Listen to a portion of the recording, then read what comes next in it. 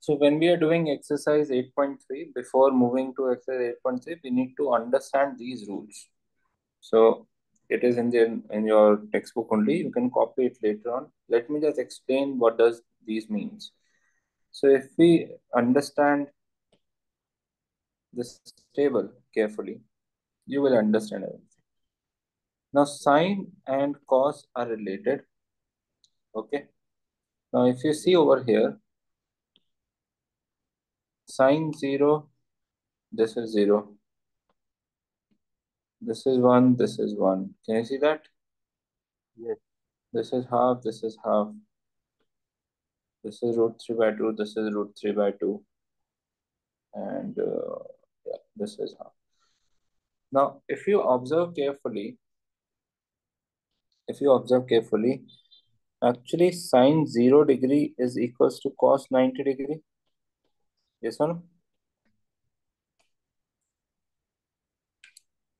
Yes or no?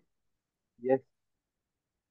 Similarly, sine 30 degree is equals to what?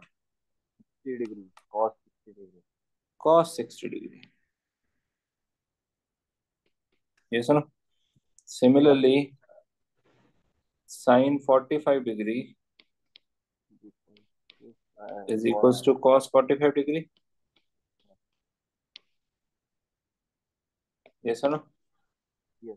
Now, sine 60 degree equals to cos 30 degree. Do you see any pattern over here? Yeah. What is the pattern?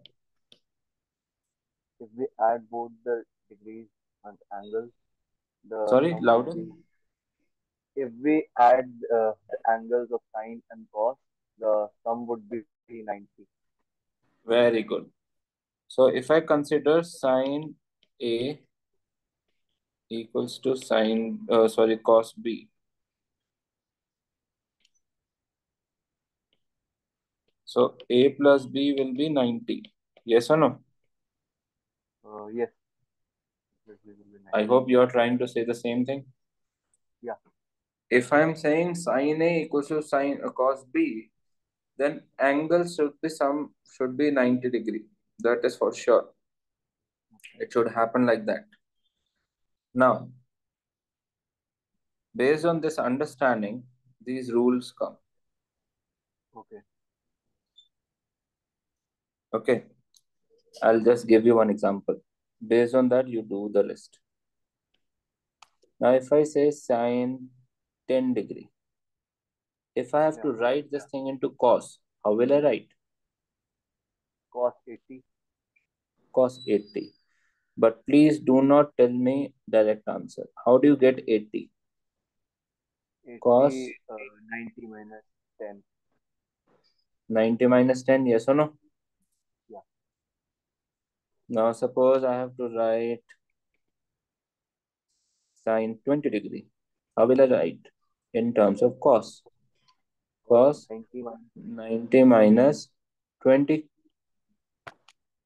Yes or no? Yes. So if I have to write sine A, how will I write in terms of cos? 90 minus 8. 90 minus A. So that is where the formula comes. Is that thing clear? Yes.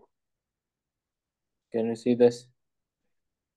They have written in, yeah, here it is. Sine A equals to cos 90 minus A. Yes. Okay. Yeah. So always remember, sine is connected to cos. Okay, cos is connected to sine. So there are 6 trigonometric ratios: sine, cos, tan, cosec, Sec. sec, Sec. cot. So these two are connected to each other. These two are connected to each other, and these two are connected to each other. Okay, like this.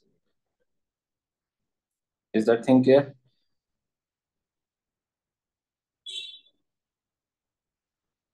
Any doubt in this?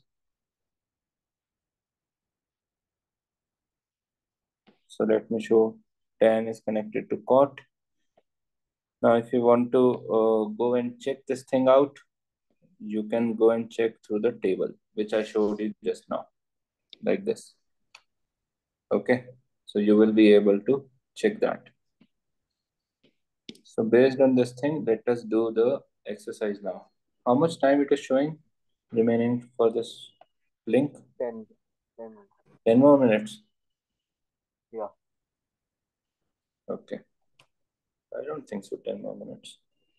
But the timer is stuck on 10 minutes. Timer is stuck. Huh?